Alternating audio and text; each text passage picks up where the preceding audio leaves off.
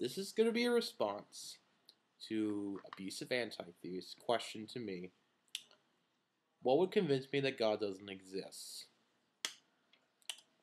Okay, I promise I make this video. It's not scripted, so if I ramble on, I apologize in advance. Okay. First of all, before I can answer this question, we need to break it down. Do you mean no? Hold on, sorry. There's a difference between believing in theism and believing in Christianity. Two different things. Now, before I can answer the question, what would convince me that God doesn't exist, we gotta start somewhere. Because this is not a simple like, well, this will go. Well, if you do this, God, you convince me that God doesn't exist. No, that's not as easy as that way. Let's start with Christianity. What would stop me from believing that Christianity was true? You brought up 2 points in the comment. You asked, you state that for many Christians, if they see that the Bible has a contradiction or contradicts with history or whatever reason, then they throw the entire Bible out and they stop being Christians. My response would be, me personally, I don't think there's contradictions. If you're talking about the New Testament, I call more discrepancies per se. I'm not gonna go into exactly what I mean by that because this is that's a way different topic. I'm not gonna go into that right now. But for sake of the argument, let's say there are contradictions in the Bible itself. Would that disprove? Would that affect my faith? Would that make me stop believing? No. That would simply tell me that the Bible is not the Word of God. It will just be the inspired Word of God. There's a difference between the two terms. You know what I'm saying? That wouldn't. I don't base my belief or faith in this religion based on a book. I do believe in the book. I do believe it is. I believe it to be true, but I don't base my belief on the book. That's idol worship. Okay. What else? Now, and you also have pointed out creation. Would hypothetically speaking, if creation, as described in the Bible, turned out to be false, then no. If it was proven to be false, then it wouldn't really affect me at all because it's not a salvation issue. There's only one thing that would convince me that Christianity is false, and that's this: if the bones of Jesus were found, that's it, and they were proven, and his bones were found, and they were proven without a shadow of a doubt that they were his bones.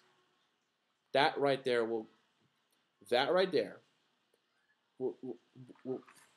convince me that Christianity is false, right there. Because Paul said, if Jesus did not rise from the dead, then our faith is useless. Plain and simple. Plain and simple. That's it. That's all you have to do to prove to me that Christianity is false. Now, that being said, does that mean that will make me stop believing in God? No. Because, like I said earlier, there's a difference between believing in Christianity and believing in theism. Two different things. But you're asking, what would convince me that God, as in a general theistic version of God, whether it's like a monotheistic, omniscient, omnipresent, omnibenevolent, and so on, omniscient God, is false? Saying, sorry, I'm rambling. It's like late at night, and I'm supposed to be in bed. Okay. What would convince me that God doesn't exist? That version of God, at least. Well, okay. Both of us know that we can't prove or disprove that version of God doesn't exist. We can only show that either he is most likely to exist or most likely not to exist. Now, okay, I'm gonna be bluntly honest. I find theist arguments more compelling than atheist arguments. That doesn't mean I'm not open. That doesn't mean I haven't been shown or see or show been. That doesn't mean I can't be convinced that God doesn't exist. It just means I have not been. I have not been convinced that God doesn't exist. I don't find the arguments compelling. Here's a couple things that would not convince me that God doesn't exist. If you disprove an afterlife, if you disprove intelligent design, if you prove without 100% with 100% doubt that evolution is true, which honestly I don't have a problem with it. It can be true, I don't really care. I'm not a scientist. I'm a writer. Plain and simple. I can care less if evolution is true or not. It doesn't affect me at all in terms of my belief. You know? The only way you're going to be able to convince me that God doesn't exist is through philosophy. That's the only way. And also, you would have to convince me that my experiences with this God were false. Now, some say that religious experiences as a result of the brain, or like brain, like some sort. I don't know. I don't remember the exact details, or some sort of neuroscience. I don't remember. I don't find that a convincing argument because, like, that could be true and God would still exist. Or, belief in God could have been developed by fear of death and God would still exist. You and I both know that's a genetic fallacy to say, okay, this belief was developed because of fear of death, or whatever it is, or find some sort of comfort blanket. You and I both know that's a genetic fallacy, because that could be true and God would still exist.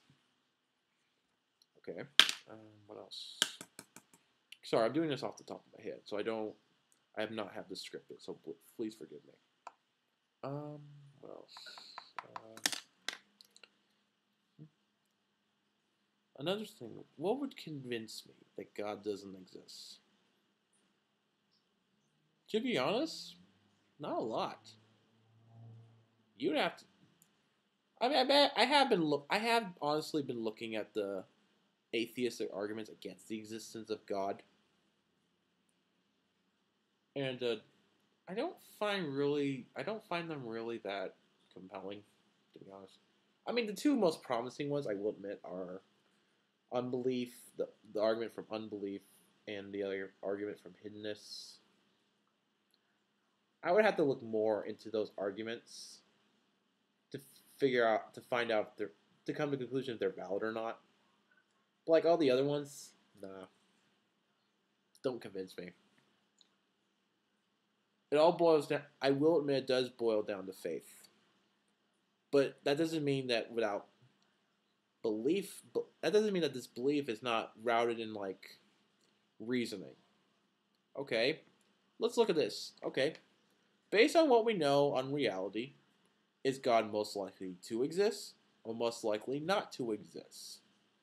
And based on my understanding of the world, based on my worldview, and everyone has their own worldview, okay? Anyone who denies this is an idiot.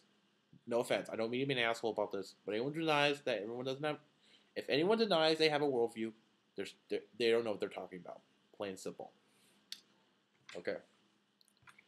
Based on my understanding of the world, based on my understanding of how the world works, based on all these different factors, based on my experience, based on the soundness of what I think are very good philosophical arguments for the existence of God, I've come to the conclusion that God is most likely to exist. The key word is most likely, because we cannot prove or disprove with absolute 100% certainty that he does or does not exist.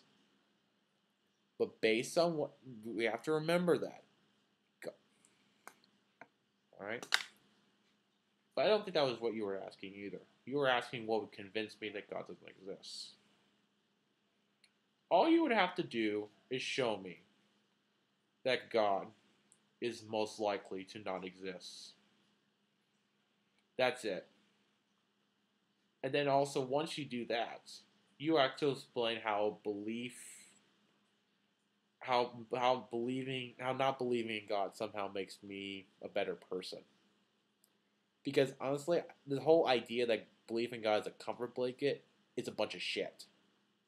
I think that's a bunch of bullshit, in my opinion. And what else? I think that's about it. If you have any more questions, if you have any questions or if you want me to clarify anything, just let me know. Okay? Take care. I'm going to bed.